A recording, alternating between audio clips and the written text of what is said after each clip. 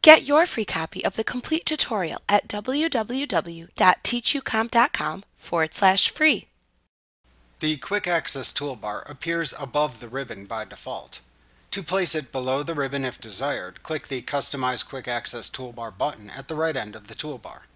Then select the Show Below the Ribbon command from the drop-down menu that appears. To reset it to its default location, click the same Customize Quick Access Toolbar button. Then choose the Show Above the Ribbon command from the drop-down menu that appears. This is the only toolbar available in Excel. By default, you have buttons for quick access to the following commands: Autosave if saving files to OneDrive or SharePoint, Save, Undo, and Redo or Repeat. However, you can also easily add buttons to this toolbar for the functions you use most.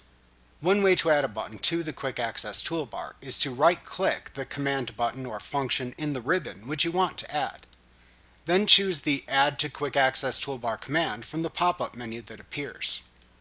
The function is then added to the Quick Access toolbar.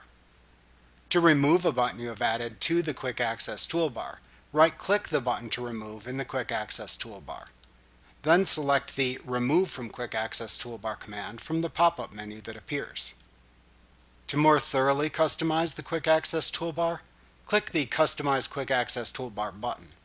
Then select the More Commands choice to open the Excel Options window. The right side of the panel contains two sets of command button listings. The listing at the far right side of the panel is the set of button commands currently shown in the Quick Access toolbar. The order in which the commands appear in this list from top to bottom is the order they appear from left to right in the Quick Access toolbar.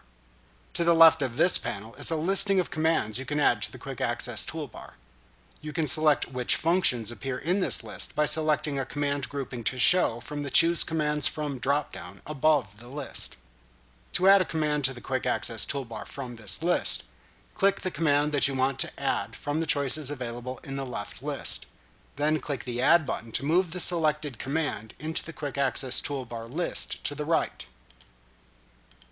To remove a command from the Quick Access toolbar list at the right, click it to select it first. Then click the Remove button to remove it from the list.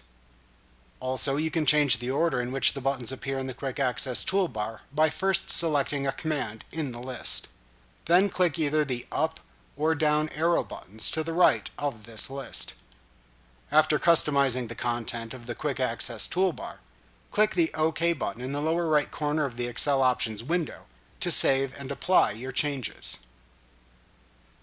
Like what you see? Pick up your free copy of the complete tutorial at www.teachucomp.com/free.